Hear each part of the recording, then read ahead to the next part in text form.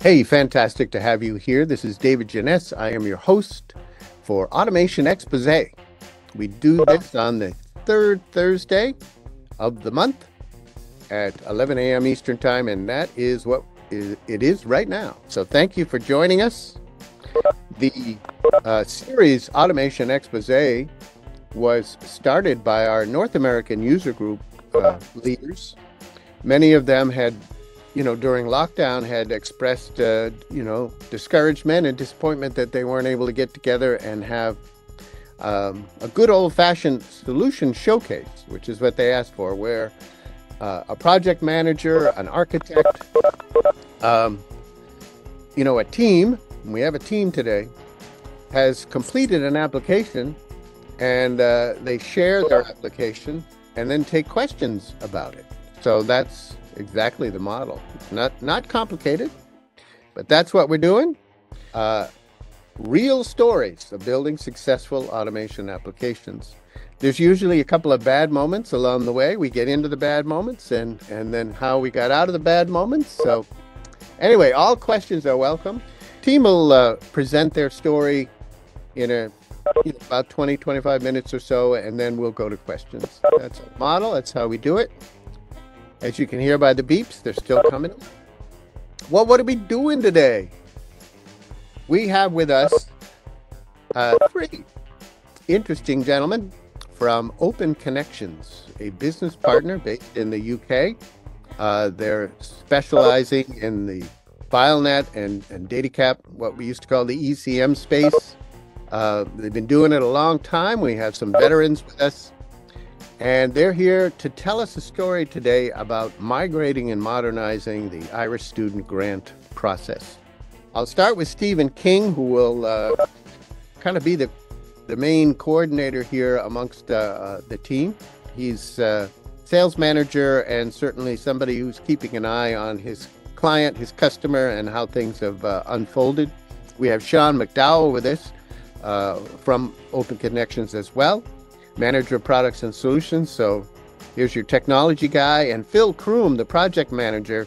I might hazard a guess that he may be the most important element of this, as we've talked in previous automation exposés about how important project management is. So let me get out of the way.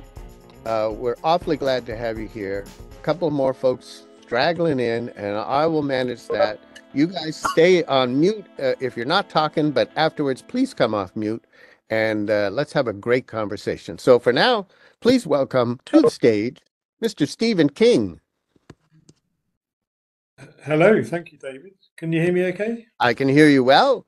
Why don't you take a moment, share your screen? Fantastic. Okay, well, thank you, everybody. Nice to be invited along. Thank you for the introductions, David. It's lovely. So the main thing we wanted to share with you today is a technical thing, really. It's a kind of a massive. When you say a modernization, it's not a version or two. It's about a 20-year leap in technology that we've made here. So for the technical people here, that's probably going to be one of the most interesting things. How on earth do you make a leap of that? There's so many versions, I can't even think, 20 or 30 versions, at least a couple of product sets.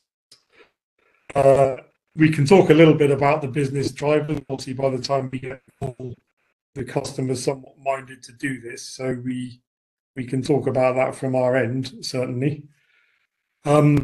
If I move on to the next slide, just a little introduction to Open Connections. So our heritage is FileNet, and actually for those in the audience that are really, really old, our heritage actually predates FileNet. It's something called Saros Mezzanine, which is a product that FileNet bought, and then IBM bought FileNet, and we thought, we're not sure about this IBM, we'll run with this product called DataCap, and then IBM bought DataCap. So whichever way you play it, you end up getting sucked into the IBM whirlpool. I'm sure you can identify with that. Looking back far enough, we know a lot about FileNet. We know a bit about IBM Content Manager. We are mainly a services-driven company, so we're a deployment organisation. Mainly, our strength is our technical people, and we'll do work for end customers or for third parties. We do a lot of work for IBM here, mainly here in the UK, but obviously, as everybody knows on this call, probably there's little weird corners of the IBM product set that not many people in the world are experts on. So if you do know about it, you tend to attract work. The solution we're talking about today, so the end customer is SUSI, SUSI. If I say the middleman, the party in the middle is Abtran. Abtran is a BPO, and they're our customer. And we've provided essentially support services for the previous system for the last 10 years. Probably enough of an intro. I don't know how many people here, I'm going to assume some people know BPF. BPF, I think it probably ran from about 2000 to about 2010 was its heyday. I think the last ever update to it was in 2010. I'm doing a bit of Googling this morning. There's certainly very few, I would imagine, people in IBM that would be able to give you sensible technical support on it these days. It's probably important to say at this point that the system, which was 20 years old, was actually working pretty well. So the customer requirement was fairly stable and mature. The system is definitely mature, and generally speaking, doing what it needed to. However, it was getting, I couldn't think of a better word than needy, so I put it in quotes, but you'll probably understand what I mean. It seemed to need a reboot of the server, from once a month to turning into once every couple of weeks. The version of WebSphere definitely needed a prod from time to time, and we could never really do much other than poke it enough to get it going again, and off we run. To be honest, that was a tenable situation. I think for the customer, the system was basically up and working 95% of the time, 99% of the time. What actually triggered a leap was a security audit within the Irish public sector, and of course, being 20-year-old software, there were all kinds of red flags about ways into this system. So they didn't have a breach as such, I don't think, but the system was flagged as having an awful lot of vulnerabilities. Would that be right, Phil? That's a good summary of the situation, Steve. Yeah. If it was traffic lights, there'd be flashing red lights all over the. In fact, if Jay's got his Star Trek deck, he could probably do some flashing red lights for us in the background to simulate the security vulnerabilities. So there wasn't actually a problem other than a theoretical set of security vulnerabilities.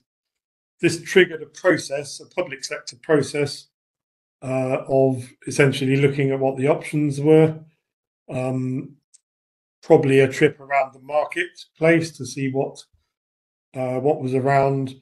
Time was against them slightly in that they knew what the system had to do.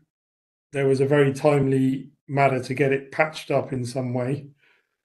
And so after some research, it was decided that if there's an IBM solution that's a superset of BPF, that's got some things going for it. So as everybody on this call knows, sorry, I'm losing my PowerPoint and gaining some pictures. Cloud Pak for Business Automation is the current product, which is, again, this is sales guy talking, basically a superset of BPF. Lots of things done differently, but at least the same functionality taken across. Us and the customer and Abtran were all pretty keen, if we can, to stick to standard product. That seems to work better in the long term for everybody. Obviously, as you'd expect, there was some new hardware involved. We definitely built the new system alongside the old system on new hardware and switched across when the the moment suited us. And as far as possible, we gave the users the same. Of course, quite a lot of things are done differently, but essentially we gave them at least what they had before. So those were the objectives of the new system. Again, have I missed anything there, Phil, or is that pretty much? No, that's pretty much on key. Pretty much it. On the basis that Jim from AbClan hasn't popped up, I'm still telling the truth at this point. So that's good. One of the unusual things about this system is as a student. So as a student in Ireland, you still get a grant, which as a middle-aged bloke with 3 kids living in England, that's a dream. A grant rather than a loan, but anyway, they get a grant. When you apply for the grant, you start a workflow, and the workflow doesn't die until you're no longer a student. So obviously, in some cases that will be years, or most cases that'll be years. In some cases, it's probably 10 years. What it means in terms of the system is that there are an awful lot of live workflows that absolutely need to be moved across verbatim.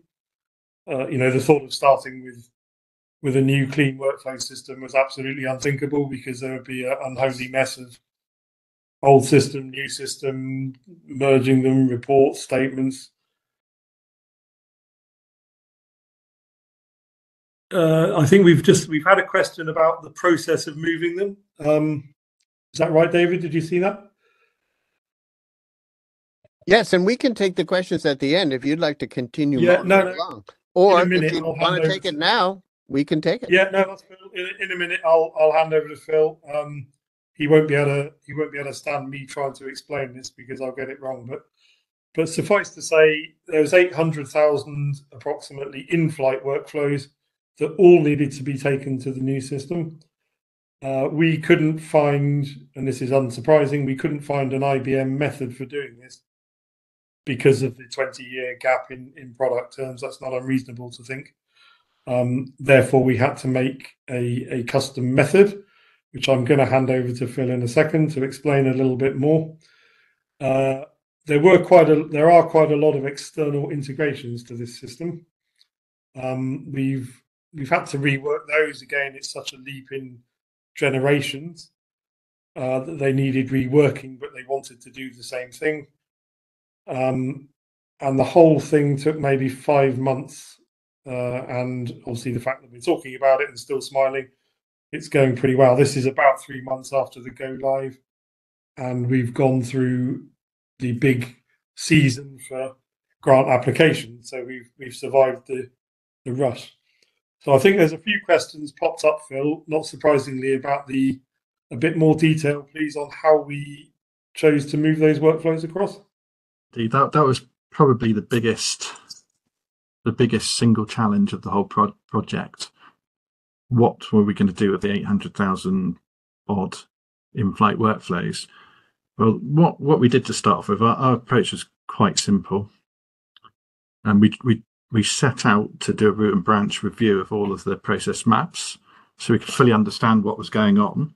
And it became apparent really quickly that the reason why those in-flight workflows remained active for so long was the way that the system had been originally designed. The inputs into the system were driven from the SUSI gas system, the grant assessment system, and the calls into the system were one of 3 things: creating new applications, updating the status to launch new activities, or to update student details. So what we noticed was every time an application is generated, a certain sequence of activities were processed through the system. And once those activities had completed, the workflows were held in this wait for status holding bay, if you like. And when the new status updates come into the system, these workflows were prompted back into life again. So we took a look at the system. We did a root and branch review of all the process maps, and we organized Sorry, somebody's saying something. We reorganized the processes. We removed all the redundant submaps and routes and processes, and we changed the way they worked. We changed the way they worked by adjusting logic inside the system. So when the applications are first created, instead of workflows sitting in a holding bay, we completely terminated the process.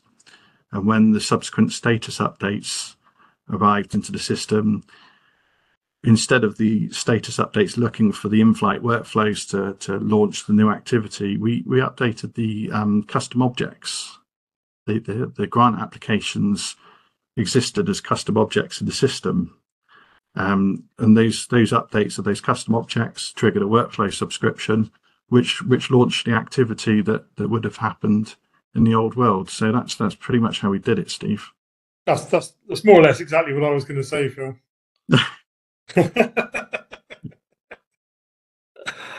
I don't know if that's enough. There's been a few questions popping up for that, so I don't know, David, if you could. We're right in the middle of the how-to segment, Yes. and that's what these questions are. So maybe we leave this slide up and we get into them.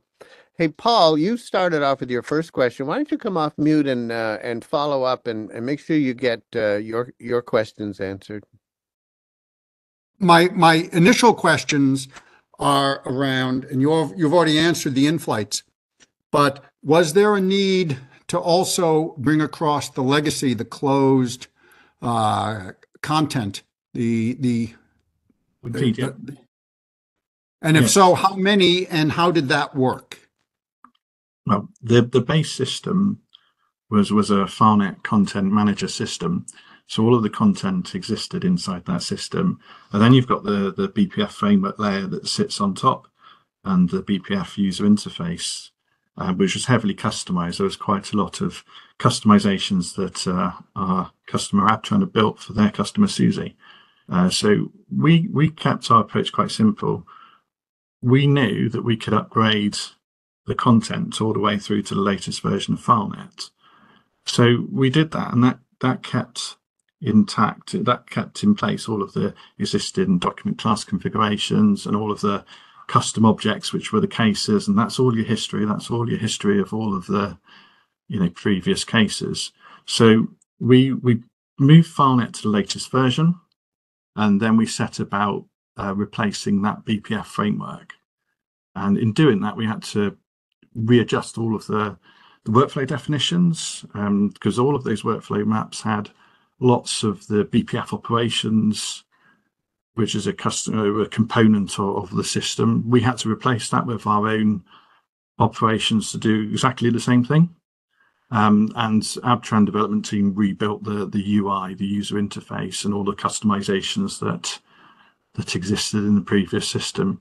So we retained all of the data, we replaced all of the workflow definitions, and we changed the way that the system operated. So rather than having one long workflow, we had workflows launched for discrete activities based on whatever status updates that was received. That was a giant leap in FileNet data migration, wasn't it? It was essentially supported, so going through all the versions of FileNet that it's missed out.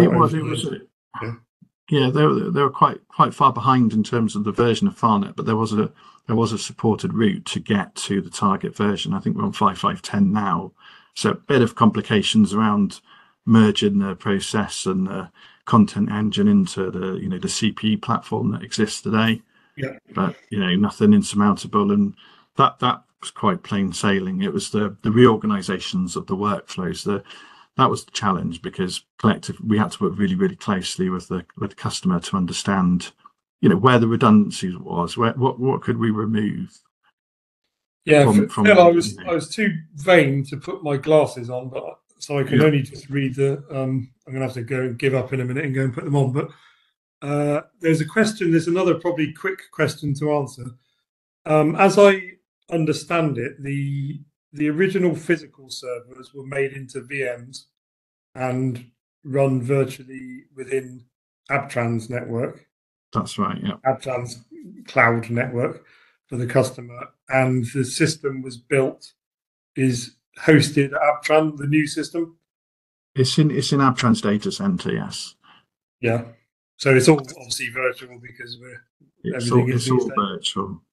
And Um, going back to disaster recovery and highly available requirements, those are all handled at the VM layer by our customer Abtran. We look after the application inside the VMs, and they make sure that those VMs are highly available. So we haven't gone into detail about those RPO and RTO requirements that their end customer may have, but it's all handled at the VM layer. and is there a straightforward prod and a test? Or There, how many? there was lots of the test. There's quite a few test phases once we'd built the new solution, upgraded them to the latest version, replaced all the customizations. It was imperative that we try to keep the inputs and the outputs the same. This solution sits in a big ecosystem. Yeah. It's called by the SUSI grant assessment system, and the solution calls out to the Abtran CRM system. So there's lots of web services going into the system and out to the system, and we had to keep those the same. So the test phase was quite a long phase. There was lots and lots of functional testing with the Abtran test team. There was a series of performance tests where we tried to mimic the load that was expected during the peak months of the year. That is now took quite a while. April. But it is now, and it flashed out a number of issues that the team had to deal with. And quite a lot of those issues lived outside of the solution itself. The issues with the database technology and perhaps the hardware that the solution sat on top of. Yeah. So yeah. we did quite a lot of analysis of the database and lots of tuning of the different indexes and organization of the underlying database. So we improved performance quite a bit, with our performance testing exercises. Good. I'm relying on you now, David, because like I say, I'm too vain to put my glasses on, but I can't read the questions that are flashing by. I've got mine on, and it's good. We have a really good question from Caleb here, which, a lot happens in 20 years. And one of the things that happened in the 20 years since this was initially put together are the privacy laws, the GDPR and all of the other data privacy regulations that are continuing to evolve. Did you have to add layers on the content management side of the workflow to accommodate privacy laws? And did you have sufficient metadata in the old content to be able to achieve that? So in terms of security, one of the big objectives that we delivered, with the customer was to improve the encryption, improve the security, keep the data safe. In terms of the test data, well, that was all of the test data that was created by the Abtran test teams. It was all desensitized. Obviously no production data was used in UAT or the development systems. One of the things we did do is we did encrypt the file stores. We used the encryption techniques out of the box to encrypt all of the file stores, and Abtran encrypted all the databases as well using TDE. I don't know if you're familiar. What is TDE? It's transport data encryption, and that's a database encryption technology at a Microsoft SQL Server level. So all of the content data was encrypted, and all of the file data was encrypted in the FileNet storage areas. It's quite a simple process. We created a new encrypted storage area and then a bulk content move sweep to move all of the files across into the new storage area. Mm-hmm. But one of the things that GDPR says, and I think this is where Caleb is headed with his question, is, if I'm a student and we're done with business, and I say I request that you erase all of my history on your server, you have to be able to do that. Did you have to do anything different to have that kind of functionality that GDPR requests? No, there weren't anything that we needed to do as part of a project, but I'm sure if any of Jim's. Yeah, hi there. I'm Jim O'Brien from Abtran. So just to answer that question, we are working on a project now to purge some of the older data. So SUSI, it's a project in our pipeline. So we are actively working on a project that will delete, a set of data based on certain business rules. So SUSI and ourselves are actually actively working on that at the moment. So probably in a couple of months, we're going to kick that off and we'll start deleting some of the older records. So there is a data retention policy that has recently been clarified, Thanks, Cool. Jim. I think that's where Caleb was headed. So it sounds like that impacted you. And there's some wonderful questions coming in here. Jim, while we've got you, so we've had a couple of questions at the start while we were warming up about how did we ever coax a public sector organisation to upgrade something that they've got because it's a rare thing, and I explained that the actual the thing that actually triggered you've got to do something was the security problems. I assume that's right, that's the justification, and then we've got all kinds of nice to haves, like for example the GDPR things we're talking about, all the future things we can do. They're all nice to haves once you've bitten the bullet and upgraded the software. Yeah, that's right. I mean, this was triggered by a security audit. Obviously, the system was working, but when they did the audit, they did highlight that the system was old, and as a result, they asked us to upgrade it. So we had to actually go to tender again. So went through a tendering process, and we won that tender. So part of that was to do this upgrade. So that's really what funded this.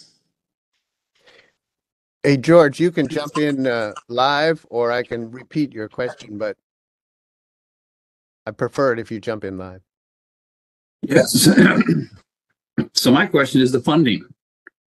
What was the dance like to get the funding, and who did you have to pay off? Because if you got funding for this, somebody else wasn't getting funding for something else. Well, there's a tendering process in Ireland. So, government agencies, they have to publicize the tender, and obviously there's restrictions around it. It's some part of it is based on the cost, some part of it's based on your experience as a company. So all those things were taken into consideration.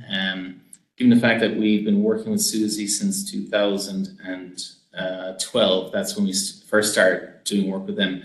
That kind of put us in a very strong position to win that tendering process. So SUSI could kind of see how the system was very important for their operations, and was very important that it did go through this upgrade process. So it went through an open process where we had to compete with, I think, 4 other companies for this particular bit of work. Well, that's how you got the funding.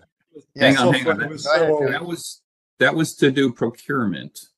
Yeah. But how was the budget? Yeah, George, so one of the things to bear in mind, George, is that obviously the last ever patch was made to BPF in 2010. So, here we are in 2022, 12 years after we were so close to a Windows update or some kind of attack or all of that kind of stuff. That I think the customer appreciated that there's no way to bodge this thing up. We've got to kind of do a bit of a clean sheet on it. I suppose really it came down to between ourselves and Open Connections. So we had discussions with them about this in the past. So we had rough estimates from Open Connections. So it was kind of a combined effort between Aptran and Open Connections. So we also had to submit those estimates into our response, and fortunately enough, we won that tender. So at that point, we kind of fine-tuned our estimates with Open Connections and proceeded on that basis. And how long does the tender process take? I just want to map that against what I'm used to.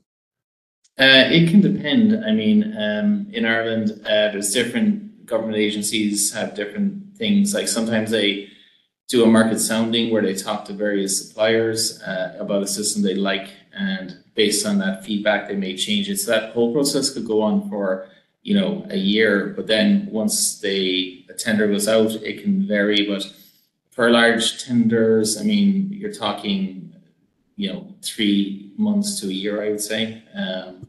You know, people can respond, and sometimes they provide clarifications, and all suppliers are entitled to get those clarifications, you know. And sometimes they whittled it down, like you can start off with, say, 50 suppliers, and the government may whittle it down to a small list of, say, 5, and then those 5 go into another tendering process for, it could be a number of months. So quite often it can take a number of months, you know. So the first process you went through sounds like an RFI to me, and the second process sounds like a RFP. Yeah, it was like that. With this one, I think we're directly into just a small group. Sometimes the government will keep a panel of suppliers, you know, so it'll open up tender just to, say, a small group, you know. So the driver came from the public sector side, who knew that they were in trouble and they had to redo things. Yeah, I mean, this system is a little bit different because a number of years ago, SUSI had intentions to replace it with a different system, but that just didn't pan out for them. So it kind of got to a stage where, you know, we were saying, look, this is too old. Really, you need to make a decision on this. And you know, and I suppose the fact that they did an audit and highlighted, you know, that there was a risk there just given the aging system, that kind of prompted, you know, a new tendering process. The fear of lack of security motivated them to move forward rather than just sitting. Okay. Yeah, I mean, the system was functioning fine. You know, it was, you know, internal, so we felt it was, you know, being protected by, you know, firewalls and virus scanning and all that sort of thing, but at the same time, it wasn't best practice by any means. So, you know, and that audit highlighted that. It's probably worth knowing, George, that one of the other things that obviously went in our favour, I guess, was that we were quite bullish about being able to put a price in to do this. You know, not just a day rate and a guess at the days, but a pretty firm price between the way that Abtran know this system and know what they've got, and they know us, and we know the system, and between all of it, it's quite a strong. We've got the ability to put a, you know, not just a good price, but a firm price into the customer. That obviously helps with the decision. Yeah, I'm not hearing any coming back for more budget. Yeah, you can't do that. No. Hey, we've got some questions about the products being used, and why don't we segue a little bit from the drivers over to back to maybe some of the products here. First, is this solution on-prem, cloud, or hosted? And then second, are you using BAW for workflow and FileNet for ECM, or is the workflow developed within FileNet? As we know, FileNetters know, there is a workflow in FileNet you can use. And then I had a question as well, which is a product question. Are you using Content Navigator as the client? Yes, the product that's probably Phil questions, aren't they? Yep. Yeah, we've gone from FileNet and kept it in FileNet, and you know, quite right, all the workflows were originally developed in BPF framework, which uses the FileNet workflows. So what we've effectively done is taken that framework out of the equation because it no longer exists, and patched it back up with some customizations to run the BPF operations that previously operated in the old system, in the source system. And we've kept the FileNet workflows as FileNet workflows for now. They're, you know, the customer's now on a platform where they can, you know, the world's your oyster, Jim. You can make, you know, leverage any of the capabilities of the Cloud Pak, but at the moment it's FileNet workflows, in the back end FileNet content, and the front end is Content Navigator. And what the team have done, Abtran and our FileNet architects, have built a replacement user interface layer to replace the BPF layer that existed previously. So we've built what we call a case manager feature that's deployed inside Content Navigator, an EDS data layer that sits on top of it, and lots of plugins to take care of all the customizations. And I think that was quite a steep learning curve, Jim. At the start of the project, your guys had to learn a lot about Dojo and widgets and all the different niceties that come with developing these things inside Content Navigator. But we got there. We got there. You replicated all of the customizations. It works. It's working, I'd like to say, quite well now. Is that fair to say, Jim?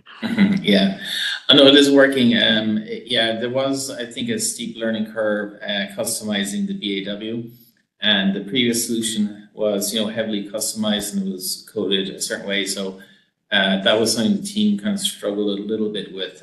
We're mostly a .NET development shop here, so implementing the Java was a bit of a challenge for us, all right, that's for sure. We have stuck with the Content Navigator. We're quite dogged, as I understand it, about sticking with Content Navigator. Someone's put the comment up that plugins to Content Navigator would be a good deep dive session. I agree. I wouldn't participate much other than joining it and listening, but yes, as I understand it, that was quite a big thing. And there was one more question which I can answer, which is these servers are hosted in Abtran's network. So Abtran is a BPO, the biggest. I read, Jim, the biggest native Irish BPO, I believe. Yeah, that's correct. We're the biggest one in Ireland, so that's right. Yeah. So you've got a big room with servers in it, and that's where these servers live. It wouldn't actually matter too much to us if they were in Azure or an IBM cloud or who knows what else, AWS or whatever, but that's where they are. Yeah. Nice. So I'm still on the user interface. There's a moment where you now introduce the new system to the knowledge workers at SUSI, and they're used to doing it a certain way. And now you're saying, well, here's the new way. But you did at least try to bridge the old to the new from a user point of view. And how did that go? I'd say it went quite well. I mean, the amount of users who use the interface is relatively limited. I think there's about 20 of them. So it wasn't too difficult. And they are Abtran employees, so that wasn't a major difficulty for us. So that went better than I thought. Ich grüße dich, Jochen. Ja, ich höre dich. Oh, okay, keep going. I'll mute. So it went fine. We just did a bit of user training. It all went well. There was no major resistance there. The older user interface was probably tailored a bit more. There's some specific requirements. And this interface, we matched the functionality, but the same user experience wasn't as good. But the users accepted it without much resistance. The overall solution uses various packages, so kind of the FileNet is just one bit of it. No, they're happy as long as it works. I think in general they're happy, and the interface works fine. No major pushback there. Okay, we're digging in a little deeper here, and as people are listening to you, they're still going, wait a minute. Now, did you replicate Case Manager functionality in the FileNet workflow, or did you use Case Manager, BAW? I think for this, maybe, Phil, do you want to jump in there and just explain how we were using that? Yeah, we replicated it. Initially, we were time constrained as to what we could do, and we didn't have probably enough time to transform the existing solution into something new inside BAW. So the path of least resistance was to upgrade the FileNet backend to the latest version, make use of the existing features, make use of the existing interfaces into the system and out of the system. Obviously, the biggest challenge was the in-flight workflows, but we changed the way it works so that discrete activities are launched and stopped when the activity is completed, and we drive the activities are launched via status updates and custom objects. So we didn't have to have these long-running workflows migrated from one system to the other. We could make use of the underlying case objects in the system. So no, we haven't used the BAW workflows at this point. We're using FileNet workflows inside FileNet, and we've basically Well, I think it's stripped out true the to say, BAW. Phil, there's a lot of, Yeah. obviously, buying the BAW product, there's a lot of functionality that we're not using yet. Yeah. Obviously, where we are is that at least it's there and current, and we can use it, if and when the system demands it. So we're in a much better place, but there's an awful lot of software that we own that we're not using. That's correct. Yeah. Yeah, that's kind of the way of things with IBM software packaging, isn't it? I guess that's how it's supposed to work.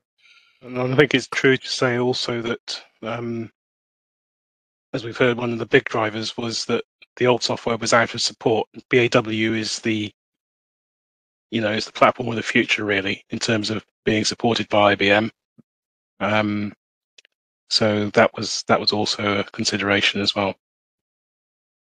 Yeah, we're not at the mercy of a Windows update. Yeah. Taking us out. Yeah. Jim, are you sleeping any better? Oh, absolutely, yeah. We're delighted it's gone very smoothly, and since we've upgraded, and the amount of support issues has certainly dropped significantly. So we were just on a call with SUSI today, and they're very pleased with how it's turned out, and it's been a lot more reliable, and so it's performing very well. Good. Long may it continue. It's worth pointing out as well, isn't it, Jim, that we did have a soft live. We went live in January of this year, and most of the students probably still asleep in February, so not a lot of grants were applied for during February. But we had a lot of grant applications processed through in March, and I don't think we had any issues to report, not that I'm aware of. Yeah, nothing major. I mean, they really started flooding through in kind of mid-March. So we've seen, large enough volume. So we get about 100,000 per year. So I think there's about 20,000 at this point, so so far so good. I think based on that load, there have been no issues so far. So, we're quite confident with the solution. And we've done a lot of work with the databases, tuning it as much as we can, and making sure all of the different queries that are executed from FileNet and from all the customizations as well, execute correctly and in a timely manner. So pleased from that point of view, Jim. Mm-hmm. It's definitely not good not to have the long running workflows, the database performance is fine. So we did a bit of tuning just to make sure everything worked fine there. I mean, there was one performance issue with certain cases where applications were cancelled and had to pull the audit logs from the old case to the new case. But we tracked down the source of that problem, and we did a patch just to rectify that issue. Excellent. I was just going to suggest, Steve, you move to your recap here, and we kind of look at a retrospective or a little summary. And here it is. Here's your final slide. So, Jim, I don't know if this is out of turn, but I guess if anyone's got a very specific SUSI kind of question, you're not adverse to somebody dropping you an email or.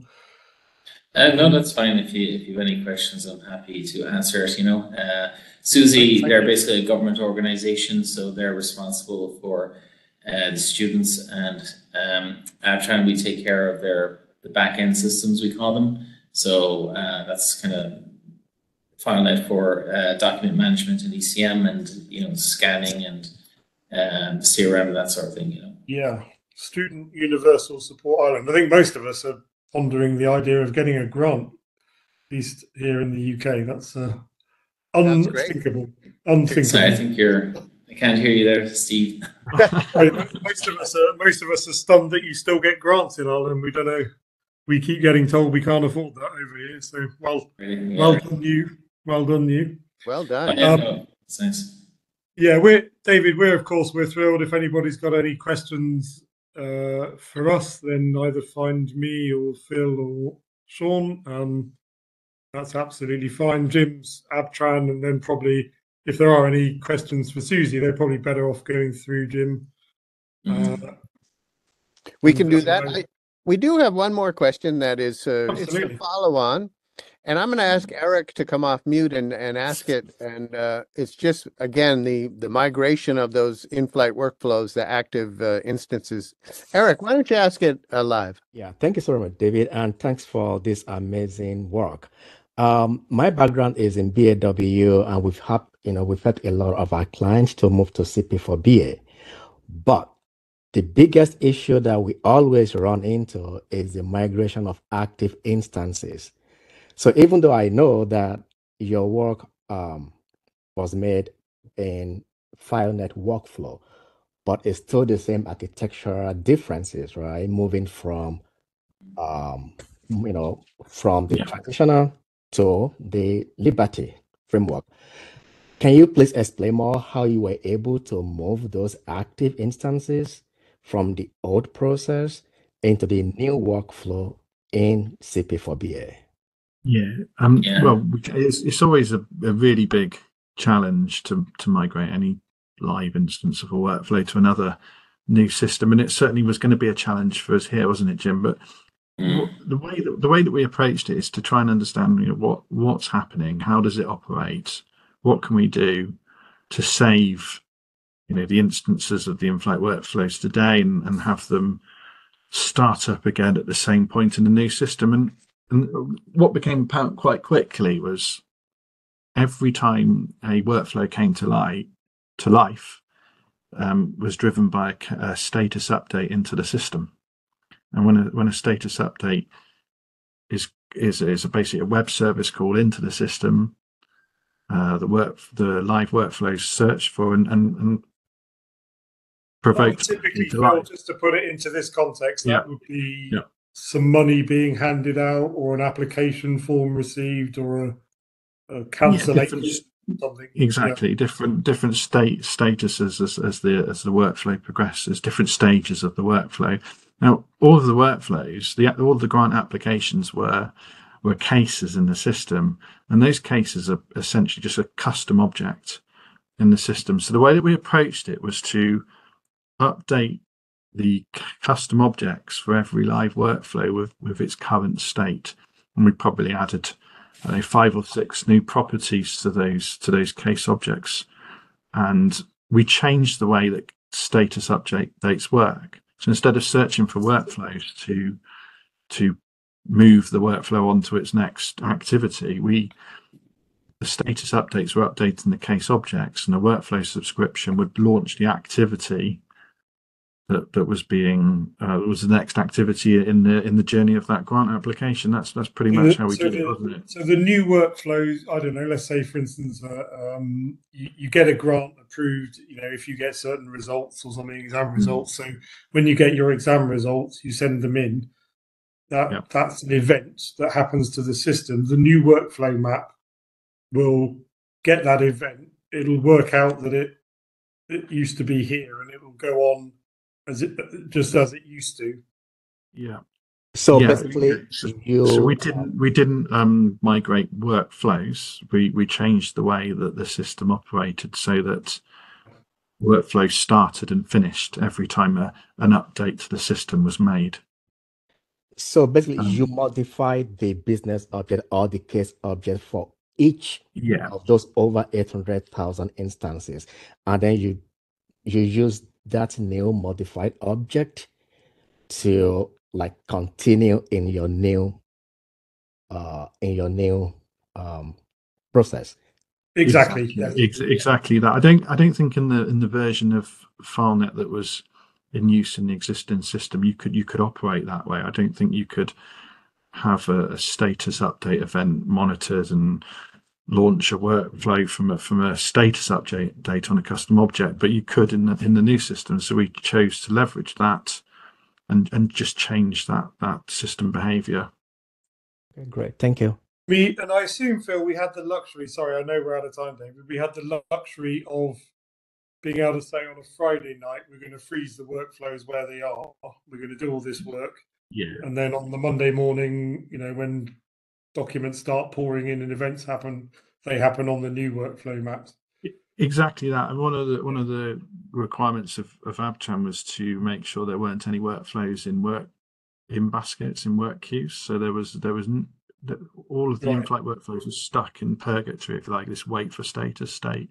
So yeah, on the Friday night we terminated them all. We updated all of their custom objects in the system to update them with the latest state of the journey of that grant application, and then on Monday morning everything executed in the new way. So when these grant applications had status updates received into the system, the discrete activities were launched for each status update request.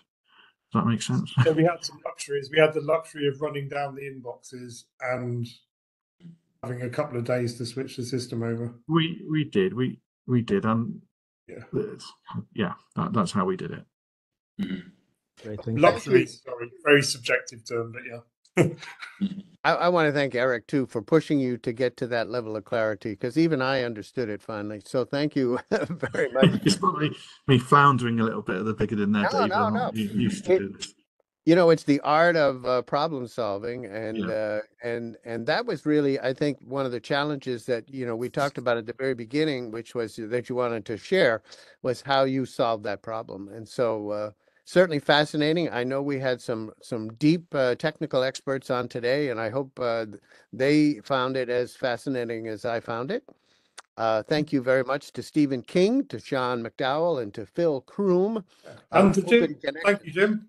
Yeah, thank you, Jim, for stepping in where I was probably. Thanks, Jim. Wanted to No say problem. thank you Thanks. to- I Keeping wanted- us on. Yeah. I wanted to thank Abtran and Jim and for jumping on like that without any prep. I didn't think you when you woke up today, did you know you were going to go on a worldwide webcast and share what went on? But thank you for being that flexible and a fascinating discussion and another great automation expose in the book. So thanks all for joining us. I look forward to seeing you on the next one. And again, big applause, please, for Stephen, Shaun, Phil, and Jim.